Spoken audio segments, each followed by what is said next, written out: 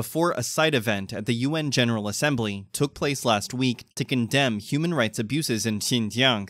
China, on September 14th, sent a warning to members attending the event. According to Bitter Winter, the Chinese regime warned that it resolutely opposes the notorious anti-China organizations obsessed with fabricating lies and spreading malicious disinformation about Xinjiang with no respect for the truth. The regime said the event was a plot to undermine Xinjiang's stability and disrupt China's peaceful development, and urged members not to attend. However, representatives of 27 nations still came to the event and condemned the Chinese regime's human rights abuses. Ryan Assad, a Uyghur human rights lawyer whose brother disappeared after his detention in 2016, chaired the meeting. Assad said, "China has robbed us of months and years of being with our loved ones through mass detention, imprisonment, lengthy sentences, and separation. The magnitude of pain and trauma China has inflicted upon families like mine, and upon the Uyghur community as a whole, is immeasurable and guaranteed to reverberate for generations to come."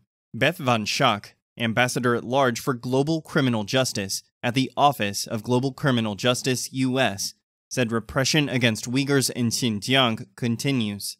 She added that the Chinese regime has imprisoned 15,000 people, with sentences ranging from 5 years to life without trial. In addition, arbitrary arrests, document confiscations, travel restrictions, mass surveillance, forced abortions, and forced labor are common in Xinjiang. German Foreign Office's Director for Asia and the Pacific, Peter Leffelhart, said that the Chinese regime committed severe human rights violations, in direct violation of its signed international law.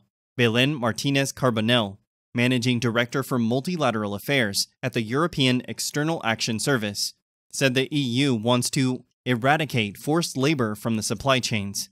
Agnès Callamard, Secretary General of Amnesty International, notes that Xinjiang has faded from the headlines, but the situation of human rights repression there has not changed, and cases of arbitrary detention and harsher sentences are still on the rise.